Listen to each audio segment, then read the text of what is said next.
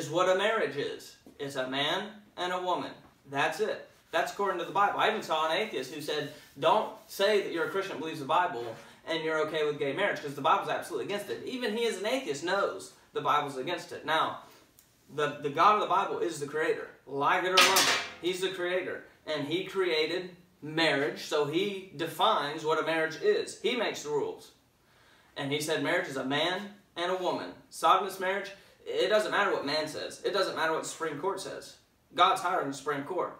It ain't a marriage unless it's a man and a woman.